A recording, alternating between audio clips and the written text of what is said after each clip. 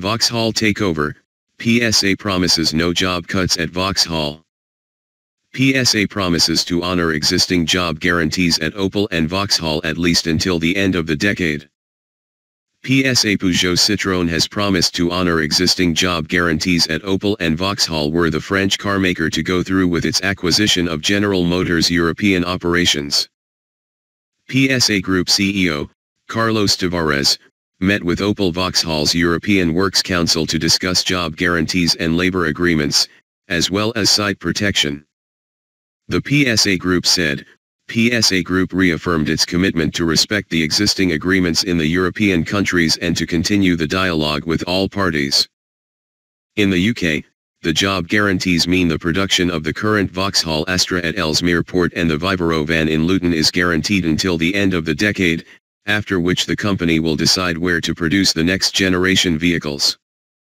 General Motors Europe has 9 plants in Europe, but despite reassurances from PSA that all will remain in operation under the French carmaker's ownership, experts still believe that for PSA to make a profit from the acquisition it would have to cut jobs and production in Europe, which they state is at overcapacity.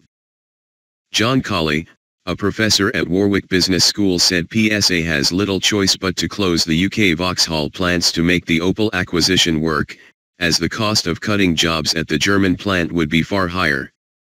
However, not all share such pessimism.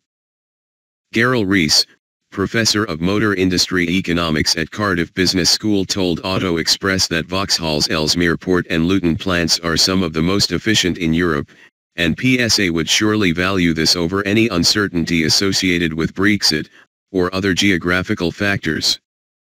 UK's biggest union asks government to guarantee jobs.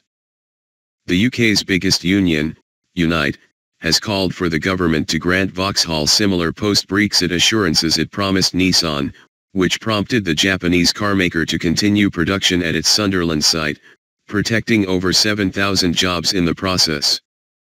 Unite boss, Len McCluskey, met with Business Secretary Greg Clark and asked the government to guarantee Vauxhall similar assurances in order to protect jobs at the 2 UK plants. McCluskey said, "The important thing for us is to get the government engaged so that we can defend British jobs."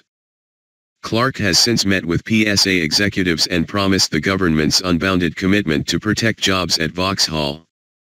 The Prime Minister, Theresa May, is also to meet with PSA Chief Executive, Carlos Tavares, to discuss the potential takeover and its consequences in the UK.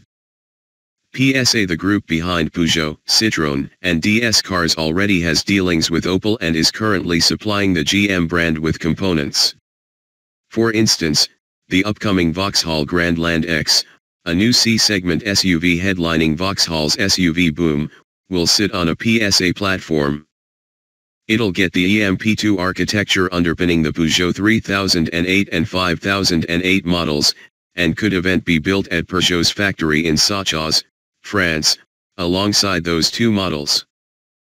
In an official statement, PSA Group said General Motors and PSA Group regularly examine additional expansion and cooperation possibilities. The group also confirmed that together with General Motors, it is exploring numerous strategic initiatives aiming at improving its profitability and operational efficiency, including a potential acquisition of Opel/Vauxhall. However, PSA also made it clear that there can be no assurance that an agreement will be reached.